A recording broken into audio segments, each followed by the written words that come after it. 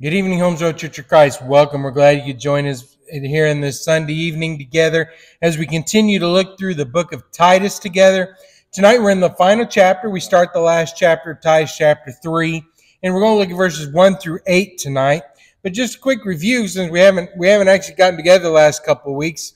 One because of the VBS, and then also because I came down COVID last week, so we've missed a couple of weeks. So we probably need a quick refresher.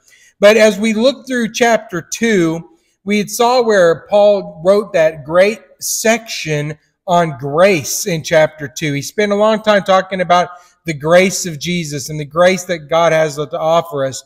So having covered that power of grace back in chapter 2, now Paul, into chapter 3, kind of ends, like I said, this is the final chapter, so he kind of ends this whole letter here by giving some reminders. Because of grace, he wants us to remember several things, and that's what chapter 3 is going about. He's going to say, you need to remember to do this because of grace. In light of the grace that Jesus has given us from chapter 2, now you need to remember these things. And that's what chapter 3 is going to be about. And today we're going to look at some of those things that he wants us to remember in the light of grace. We're going to cover just a few things, and we'll continue to cover more of them in the future weeks to come. But right now, we're just going to start at verses 1 through 8. We'll start at the verses 1 through 2 together. Let's look here. Paul writes, "Remind the people to be subject to rulers and authorities, to be obedient, to be ready to do what is good, to slander no one, to be peaceable and considerate, and always to be gentle toward everyone." So like I said, this whole chapter 3 is about remember to tell the people to do this. And so the first thing he says is remind them to be subject to rulers and authorities. And this word remind, he's going to use it a lot as we go through this chapter. And every single time this word remind is used, the tense of it is in the active present. And why that's important is because it tells us something about what is really meant here. What Paul is trying to say here in using that tense is never stop reminding. He could have said, you need to continue to remind people forever. Or he could have said, constantly be reminding people over and over again that they should be in submission to authority. In other words, what he's saying here, you can never remind someone enough to submit unto rulers and authorities. That's why the tense of that word is so important to understand, because he's saying never stop reminding people that they should be in submission to rulers and authorities. Now you may say, Stan, that can kind of get annoying. I mean, I don't know about you, but I've been in situations where someone just constantly reminds me to do something over and over, and after a while it starts to feel like nagging. It starts to feel like, okay, I've got it, leave me alone, right? But that's what Paul wants Titus to do here, is to remind the Cretans that they should be subject to rulers and authorities over and over, constantly reminding them of this. And that's because it kind of tells us a little bit about the Cretans themselves.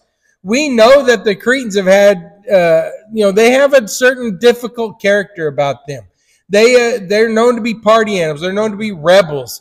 They're known to buck the system and to go against the authority.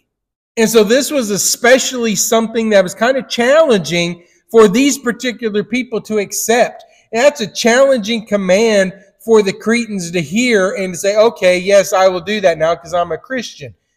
They were raised in such a culture that you did not bow down to the government. You would challenge their authority. And so here now, being a Christian, we're supposed to respect the authority and submit unto the authority. And so that's what he's saying. You need to remind the Cretans to do so. I think it's interesting that in 1 Timothy chapter 2 and 1 through 3, we've read about this before, where we're supposed to be subject to our government. And then in this particular passage in Timothy, we're told to pray for the authorities. Remember, pray for those who are in charge. And that's what Paul tells Timothy to do for his people there in Ephesus. But he doesn't mention that here. He simply just wants obedience. For the Cretans in their spiritual walk, for where they are spiritually, just being obedient to this, just trying to learn to to be submissive to the government authorities and to the authorities that are in charge. That alone is kind of the first step. Praying for the authorities, that's sort of a second step maturity level, right? That's somewhere after obedience. And that's kind of where the Cretans are. They need to master the obedience first. We'll worry about praying for the authorities here in a little bit. The Cretans were just not ready to hear pray for the authorities. Let's learn to be obedient and subject to them first. And I think that's a real interesting thing here. And Paul is saying, remind them. Remind the Cretans that they are supposed to be subject to the authority. Really challenging for that particular group of people. But the second thing that Paul mentions here is not just being subject to authorities, which is the first one, but then he says the second one is remind them to do good. As Christian people, not only are we supposed to be subject to the authorities and subject to the government and the rulers, but we're also supposed to be people who do good. The Christian life is not just a passive subjection. We don't just sit there and say, "Oh, okay, well, we're in subject to authority," and then just do what we're told all the time. No, we actually work to make things better. We are actively called to work and to serve the people around us and make things even better than they are. While being in subjection to our government, while giving into authorities and following their laws and following their rules, not only are we supposed to be doing that, we're supposed to be actively working to make our situation on earth better as we're in subject to the authorities. Now, how do we do that? Well, he makes a little list here. What are some of the things we can do, actively do, not passively sit by, but actively do to make things better? Well, he gives a little list here. For example, he says, don't slander anybody. That's a good work. If you're not slandering people and you're just building people up, that's a good work. If you're being peaceable and making peace and being a peacemaker, then that's an active work that you can be doing to make things better around you. Being kind, being gentle, showing humility. All these things are active works that you can be doing to make your world better around you. It's a very short, small, little powerful list, but I think it's good for us to look at that and say, is that something I'm doing? Is that something I'm actively doing in my world and with the people I'm around? Am I doing those things to make my world better around me? Am I participating in these good works? Let's now look at verse 3 together. Paul writes here in verse 3, at one time we were too foolish, disobedient, deceived, and enslaved by all kinds of passions and pleasures. We lived in malice and envy, being hated and hating one another. So Paul here has said, I want you to remind the people to being subject to the authorities, remind them to do good works. And now he said, remind them to remember from whence they came, where they used to be. All Christian people were in the same basket at one time. We were all once fallen, lost, and people who were in need of salvation. We all were in the spot of needing to be rescued. I think so many times people who have been Christians, especially a long time, will look at worldly people and say, oh, that's just so horrible what they're doing. Well, we got to remember, we used to do that too. We used to be there. And so we need to be careful about judging where people are at, because we were once in that same position. And that's what Paul is reminding Titus to do. I want you to remind the Cretans that they need to remember where they used to be. They used to be people who were full of hate. They used to be people who were full of malice, full of envy, and enslaved by all kinds of worldly lusts. That is where all of us used to be. And so why does Paul want Titus to even remember these things? Why is Paul saying, Titus, remind people to remember where they used to be? How is that helpful? Well, it's helpful in several ways. In fact, remembering that we were once in that lost state, it helps to develop 4 things in us. There's really 4 things that come out of this exercise of remembering who we used to be. The first one is it helps us to have gratitude. It helps us to be thankful for God because we remember how God has changed us, how we have been metamorphosed, how we have been transformed by the renewing of the Spirit. Jesus came, we gave our life to Jesus in baptism. He gave us the Holy Spirit. And as a result, we have been a changed person. We're no longer those people who are full of hate and full of envy and controlled by our earthly lust. With those things, that has changed for us. And so that's the first thing it does. It gives us a sense of gratitude. We praise God for the way He has changed us and made us a better person. Secondly, it gives us a sense of humility, because we understand the only reason we've been changed is by the grace of God. We didn't have the power to change ourselves. We didn't have the power to defeat all those things ourselves. We had to have Christ. We had to have an example of Jesus. We had to have His power. We had to have His Spirit in order to be able to change and be transformed. So we have that sense of humility. We don't think of ourselves better than others because we were just like them. And the only reason we're not like them now is because of Jesus Christ, not because of any efforts of our own. And thirdly, it develops in this sense of kindness, a sense of gentleness with other people, acceptance of where they're at, because we understand that God was kind to us. God accepted us in all of our sin and all of our filth and dirtiness. God accepted us and allowed us to come to Him. Then we should be the same for other people. We should love them and accept them. We should love them where they're at, even though they're doing horrible things. God loved us when we were still in that condition. And so it helps us to be kind. We don't treat homeless people bad. We don't treat the poor bad. We don't treat anybody bad.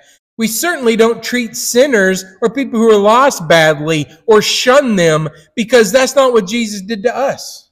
And so it teaches us that sense of kindness and acceptance. And the fourth thing it does is it builds our faith. It develops our faith in the fact that God can change those who are currently in that place of lost.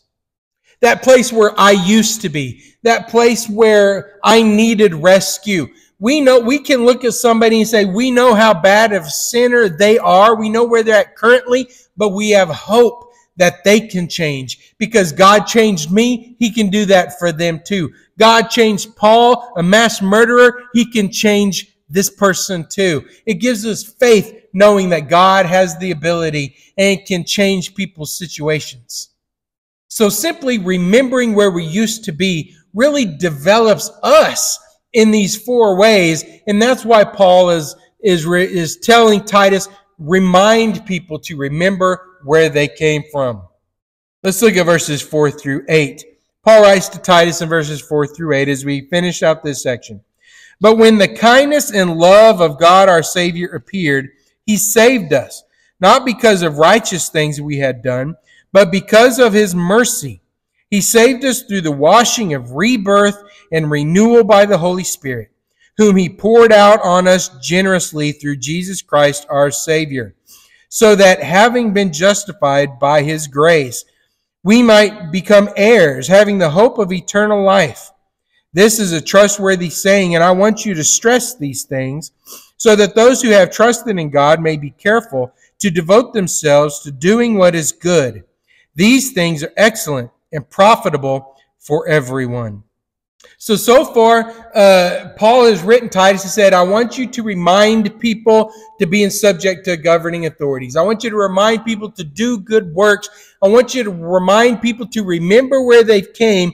And now in this section, verses 4 through 8, he's saying, I want you to remember God's salvation. Remind people to remember God, the power of God's salvation. The only reason that we have been saved, the only reason that we are where we are at, we have the hope and love that we have now, is because of Jesus Christ. We didn't have the ability to save ourselves. We could not take care of our sin situation ourselves. We needed Jesus. We were rescued through the love and the mercy and the kindness of God, and we access that through baptism. And that's what is talked about here. There in verse 5, when he talks about the washing of rebirth and renewal of the Holy Spirit, that is baptism. And so Paul is telling Titus, help people to remind them to remember that they have been saved through baptism. If you have been accepted the merciful gift that is being saved through baptism, then, what does he say? You should devote yourselves. In verse 8 there, be careful, devote themselves to doing what is good. If you've accepted the wonderful gift that is the body of Christ, and you can only get that through baptism, then if you are a Christian who's accepted that and been baptized for the forgiveness of your sins to receive the gift of the Holy Spirit, then you should devote yourselves to doing good works. That is so important, because I know too many people look at doing good things as a way to earn your way to heaven in some way. Like the more I do, the more God's happy with me or something of that nature. No, it has nothing to do with that. We serve others and we do good works because we've been saved. That is why we do it. Because we're a member of the saved, because we're a member of the 144,000, we have been chosen. We are in the blood of Christ and we are going to heaven. And so therefore, because of that gift that I did not earn, I should then serve God for the rest of my life and be devoted to doing good works for Him. We don't do good works to be saved. We cannot earn our way to heaven. We do the good works because we are saved. And that's what he's saying. Remind people of this. Remind people that when you do a service for God, it's because you are thankful for His salvation, not to try to gain some new jewel in your crown. Doing good works is an afterthought of salvation.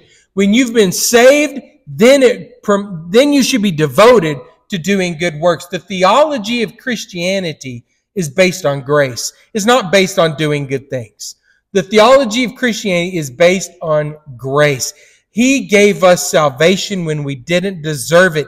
It's a free gift, and we have to submit ourselves unto repentance and confession and baptism and a life of faith. And then we are given the grace of salvation. Now, the ethics of Christianity is based in gratitude. In other words, because we're so thankful for salvation, now I'm going to go out and I'm going to serve my neighbors. Now, because I've been saved, I'm going to think of others more highly than myself. Now, because Jesus has saved me, I'm going to consider others' needs as more important than my own needs. That's the point of Christianity, and that's what Titus is being reminded by Paul to do. Tell the Cretans this is what they're supposed to be doing. And so I just want to end this lesson by saying, is this you? Is this your practice? Is this what you are doing on a daily basis? Holmes Road Christians, the Churches of Christ here in Lansing, Michigan, are you serving others? Are you devoting yourselves daily to doing good works because you are saved? Not to try to earn some way, earn favor of God or any of that. No, because we're already saved people. That's why we're serving others. Is that your life? Do you wake up every morning and say, what can I do good today for someone else? And the reason I ask that question is because I am a saved member of the body of Christ. Jesus Christ gave me the grace of allowing me to be in His family when I didn't deserve it. And so because of that, I'm going to serve others. That is the lesson for you this evening, as a reminder that we're to be living differently, we're to live holy. And so I hope that has been beneficial for you. Let's go to God and pray as we conclude this lesson. Father in heaven, we come before you and we want to thank you so much for the grace of salvation, for the gift of loving us when we didn't deserve it, for accepting us when we didn't deserve it, for allowing us to be in the body of Christ when we couldn't have done it ourselves, when we had no way to take care of our sin problem. We thank you for giving us Jesus. And we ask that all of us who've heard this lesson today will be more devoted every day to serving others and to doing good works because of your salvation. And we ask your help in that in Jesus' name. Amen. Good night, Holmes Road, and we'll see you soon. Bye-bye.